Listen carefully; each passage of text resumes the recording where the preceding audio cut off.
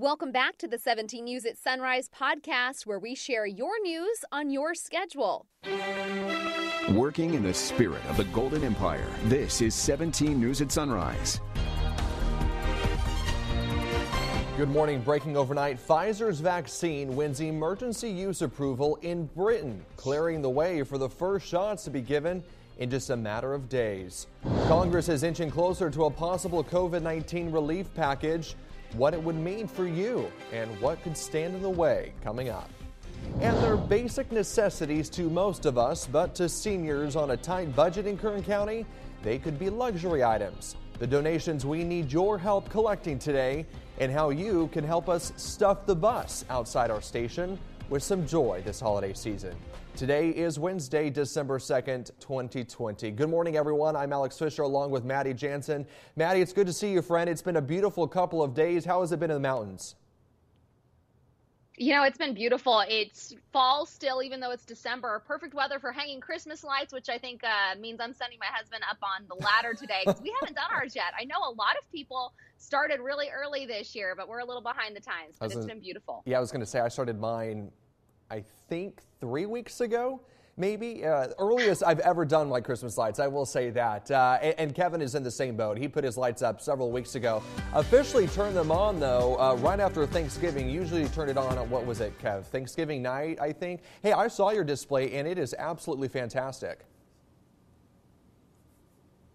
Thanks, I appreciate it. Yeah, a lot of heart and soul goes into that. Again, a tribute to my late grandmother.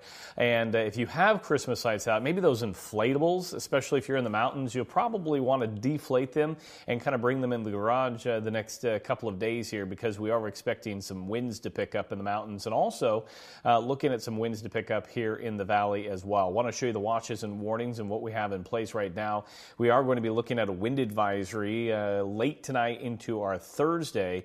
And that will include some areas of the valley in the southern portion, and so we could see some blowing dust. And then we also are going to be looking at those winds into the mountains, and we're looking at a dry easterly wind, and that will really create a fire issue. So fire weather warning is in place for our Kern County mountains through Friday at 6 p.m., and we'll continue to talk more about that a little later. 39 degrees in Bakersfield right now, no winds to talk about. And as we take a look at the numbers, you can see we're going to be quite warm this afternoon. By 3 o'clock, we should be right near 67, so we start in the 30s and upper 60s by the afternoon. 41 in Tehachapi right now, light easterly wind at 10. And you can see here on our winds, no major issues right now. Hour by hour, though, those winds will continue to pick up throughout the afternoon, and temperatures expected in the mid to upper 50s. I'll have much more in your forecast. That's coming up in just a little bit. For now, we'll send it back over to you. All right, Kev, thanks so much. Your time now is 5:03, and breaking overnight, Pfizer and BioNTech say they've received permission for emergency use of their COVID-19 vaccine in Britain. So from early next week, we will start the program of vaccinating people against COVID-19 here in this country. As we know from earlier announcements, this vaccine is effective. That was UK Health Secretary Matt Hancock. He says Britain's National Health Service will begin administering the vaccine as early as next week. The approval has made Britain one of the first countries to get the green light to begin vaccinating its population.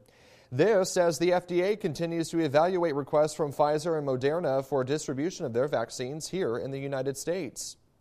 Meantime, Public Health announced 657 new cases of COVID-19 yesterday, along with one new death. And health officials say people are testing positive for the virus at a rate we have not seen in months. Our positivity rate is 13.4%. That's more than 2% higher than it was 4 days ago, and more than double the state's average. 89 people are being treated for the virus in a local hospital, according to our local health department. Our death toll stands at 449 lives lost.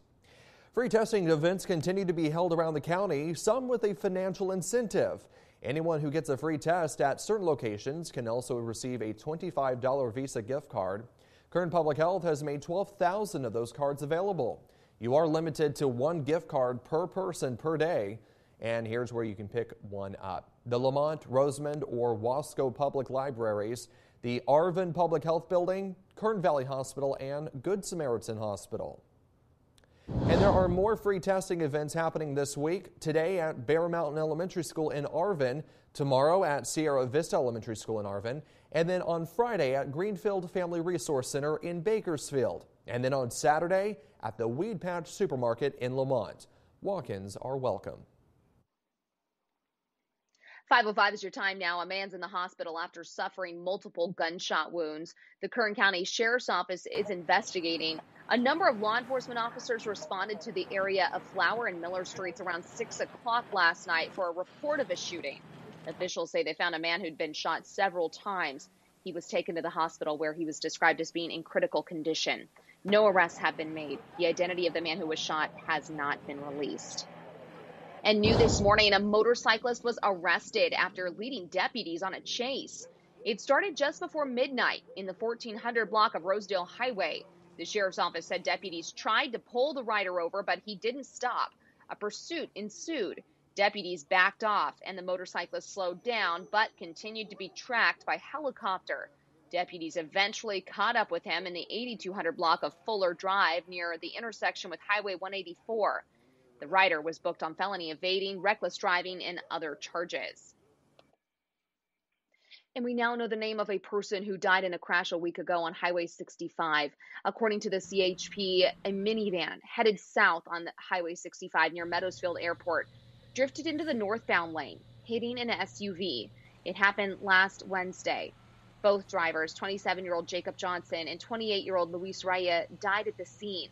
A passenger in the SUV also died. Yesterday, the coroner identified him as 57-year-old Guadalupe Roman of Terabella in Tulare County. Officers say it's unknown if alcohol or drugs were factors. The California Highway Patrol is holding another free Start Smart class next week to help teenage drivers stay safe on our roads. It's open to current and prospective teen drivers and their parents and discusses safe driving habits and tips to avoid a crash.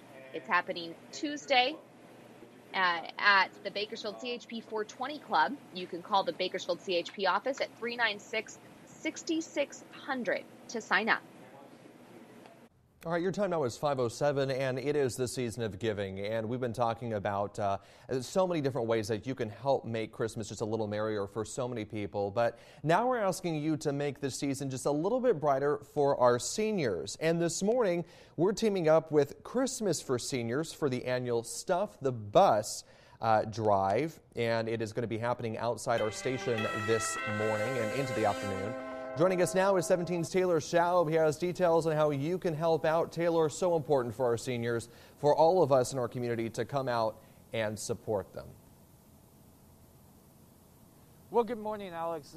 There's no more community that is in need right now than seniors. So a local nonprofit once again is helping them out during the holidays. And joining me right now is the Executive Director of Christmas for Seniors, Sandy Morse. Sandy, if I could have you come on in here this morning and talk about this wonderful event that we've been hosting outside of our KGT studios at Compassion Corner for years. What is Stuff the Bus? Stuff the Bus is an opportunity for those in our community to come down and make donations towards our project. We adopt homebound, isolated, low-income seniors every year, and we try to give them things that will make their holiday more special.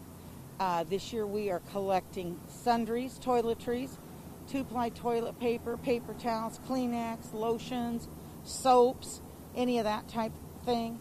And we also this year are collecting non-perishable food. So this year the seniors are going to get a bag of toiletries and cleaning supplies, and they will also get a bag of foods.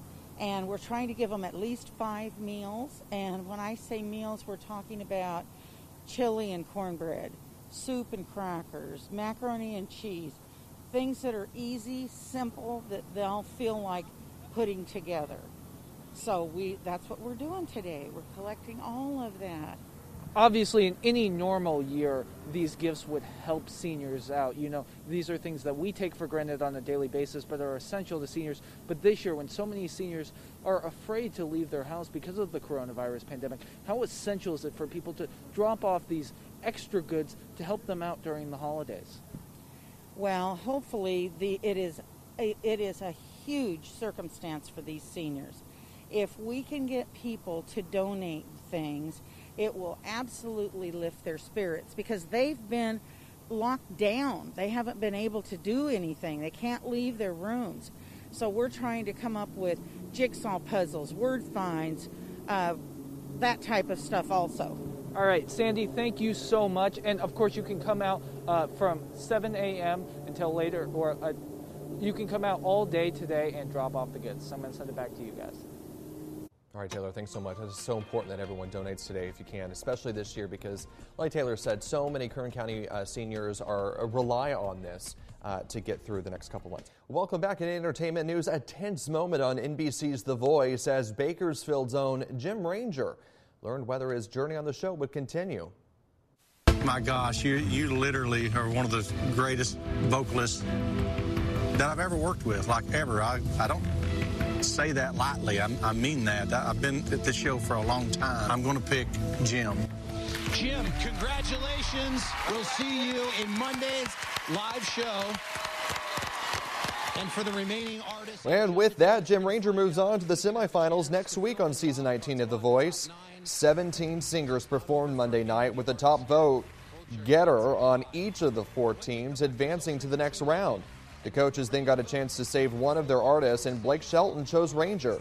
The top 9, including Ranger, will perform next week for a chance to be in the finale. All right, thanks so much, Kevin. And 17 News is your local election headquarters. Congress getting closer to dealing with coronavirus relief, including money to help families and small businesses. Tracy Potts has it covered from Washington. Hi, Maddie. Good morning, everyone. Not a lot to report, but at least Democrats in the White House are talking again. There's a new proposal on the table and a sense here in Washington that Congress needs to act quickly. President-elect Biden speaks to small businesses today. He's pushing Congress to act quickly on coronavirus relief. As we battle the COVID-19 disease, we have to make sure that business and workers have the tools, resources, and guidance and the health and safety standards to be able to operate safely. It's essential that we move with urgency. Urgency is building on Capitol Hill. Because the needs of people are desperate. After weeks of delay, House Speaker Nancy Pelosi and Treasury Secretary Steven Mnuchin are talking again. These small businesses can't wait 2 or 3 months. Democrats and Republicans are pitching a $908 billion compromise. This is not a $1.8 trillion stimulus bill.